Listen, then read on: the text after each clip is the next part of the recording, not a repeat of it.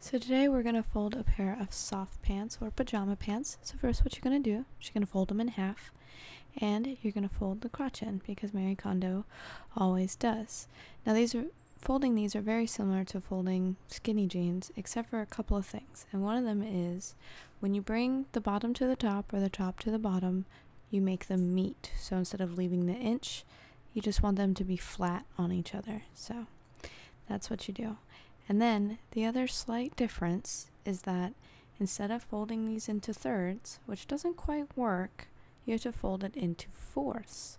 So it'll be slightly shorter, but they stand at attention a little bit better. It gives them a little bit more structure.